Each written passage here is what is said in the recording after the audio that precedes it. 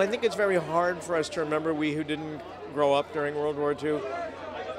It's probably one of the only wars that I can remember where there was a universal feeling of we must go in and protect the world from this madman who's actually taking over the world.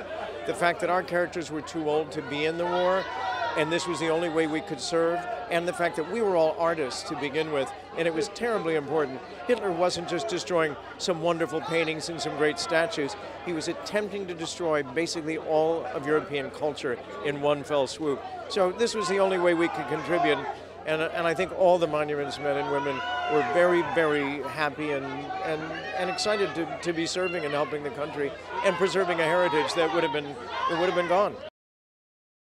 It's a wonderful story. I'm very, very happy to be part of telling this story about these brave men and women who did this amazing and relatively unknown thing during World War II. So it all added up to something that was a no-brainer to me.